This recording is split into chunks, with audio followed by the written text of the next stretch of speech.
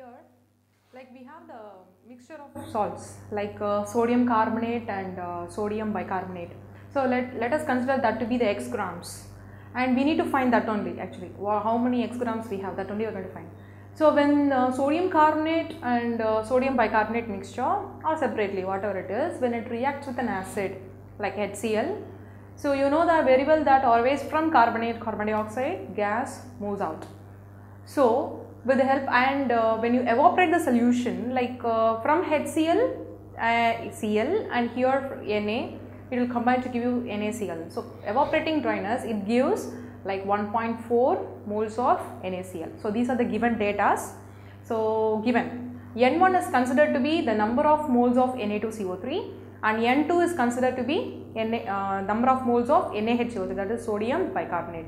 Now let us assume N1 plus N2 is equal to 1. This is our assumption only. You know that N1, it's a mixture, total mixture, where N1 is the number of moles of Na2CO3 and this is going to be NaHCO3, so which is equal to 1. We are considering that because we don't know what is the exact value. So therefore we are considering that to be 1. So the next one is 2N1. 2N1 plus N2 is equal to 1.4. So for example, if you do the reaction and see with Na2CO3, 2 NaCl you will be getting, that is why it is 2. Na2CO3, if you react with HCl, you will be getting 2 NaCl, so that is why it is 2N1.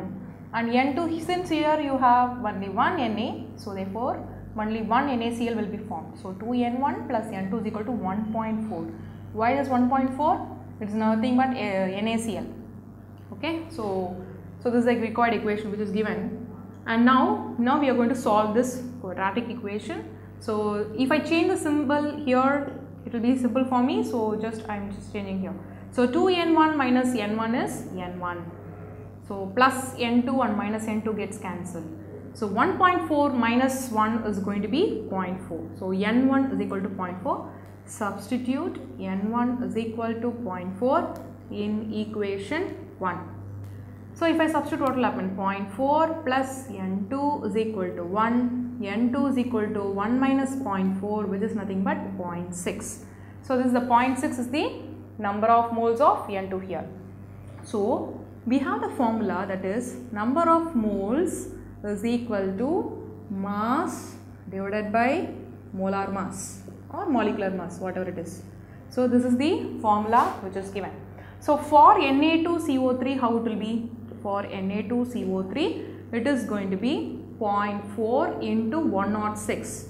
Why 0.4? Now only we found it, number of moles of, that is Na2CO3 is going to be 0.4. So 0.4 into 106. Why 106? Na2CO3 weight is 106. So 0.4 into 106, okay, which is nothing but mass. Mass of what? Mass of Na2CO3.